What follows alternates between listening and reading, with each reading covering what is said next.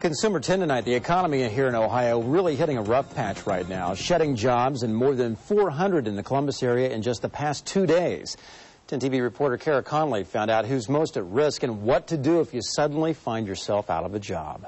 This second, we got a show that goes out over the internet. This is called Still Water at the Harmonic Lounge. Bill Harmon lost his job in radio last November, but he's still working hard every day. It's a job to get a job anymore. With the help of a job coach, Harmon has a strategy. People aren't going to come knocking at my door wondering about my great credentials. I got to get them out there. Give me, in 3 words or less, how'd everything go? Job coach Jeremy Worthington says even people with jobs need a reality check when the economy starts to dive. Someone better be on the top of their game. If they're underperforming, they'll be replaced. And after this week, there are more people than ever looking for jobs in central Ohio.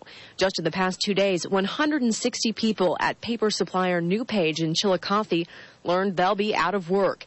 In Groveport, 69 workers at the Radio Shack distribution plant got similar news. And Nationwide Insurance says come February, 200 of its employees in Columbus will need new jobs. Worthington says the slide started with real estate and mortgages, but these layoffs are proof that tough times are spreading. Still, there are some industries, he says, to avoid right now. I would tell you to stay away from manufacturing. I would tell you to stay away from automotive. I would tell you to stay away from real estate.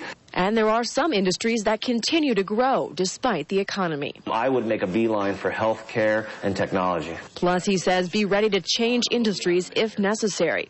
Harmon says he thinks many companies would benefit from his creativity, and he's broadcasting that he's available. Kara Connolly, 10 TV News.